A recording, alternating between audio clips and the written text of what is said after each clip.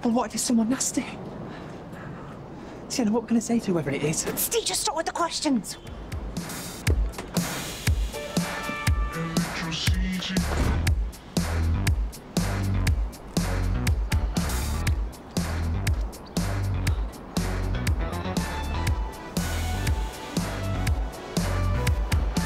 Maybe I'll tell him about your antics over the years. Well, this day just gets better and better. Go on, then. I thought sleeping with a woman would be the most shocking thing you'll ever do.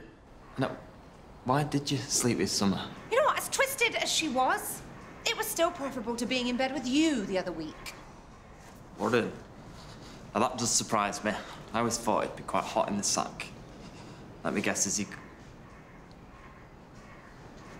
OK, I'm just gonna go and get the drugs from the ambulance. If you do this, you'll get banged up. I'm not going to let that happen. And I'm not going to tell Sophie and Sebastian that their mum is in prison for dealing drugs. Don't you emotionally blackmail me? I'm not blackmailing you. I'm threatening you. Excuse me? If you do this, I am going for sole custody of the twins.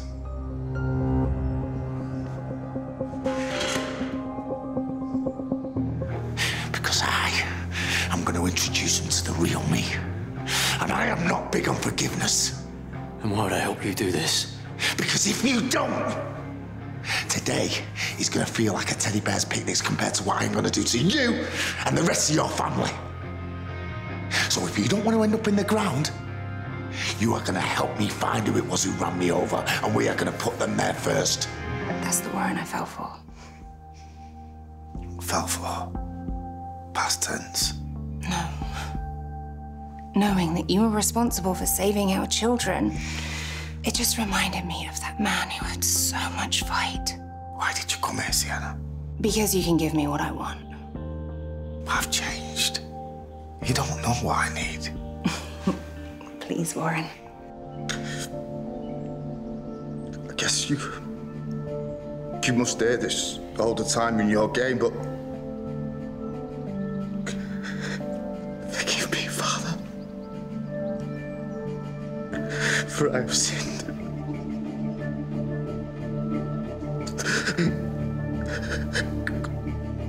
I killed Brody. I killed him.